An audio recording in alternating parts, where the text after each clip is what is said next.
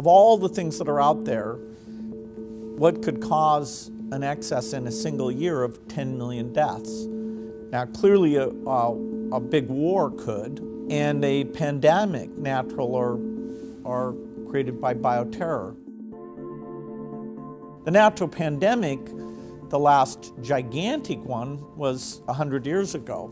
We are healthier today, but the speed of travel, and therefore the speed of global spread, that works against us. But in some ways, the bioterror thing scares me the most. All it takes is one small terrorism group. Those groups have used things like anthrax that are non-human to human transmissible, and as yet, thank goodness, they've never been able to build or get their hands on a nuclear weapon.